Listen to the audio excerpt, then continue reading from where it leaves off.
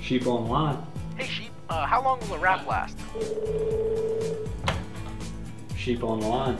Can I wash my wrap? Sheep Online. Hey Sheep, how long does a wrap take? Hey everyone, this is Sheep from Stick LLC.